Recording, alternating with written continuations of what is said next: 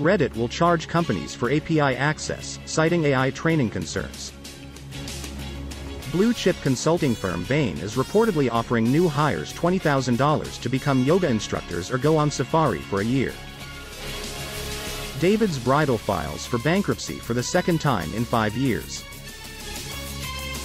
Fox News settles blockbuster defamation lawsuit with Dominion Voting Systems. Walmart could expand into consulting and website design for other businesses as it continues to look beyond traditional retail, trademark filing suggests.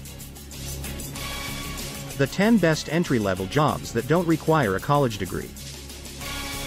5 marketing experts on how to pull off a Heritage Month campaign that's authentic and builds trust with the community.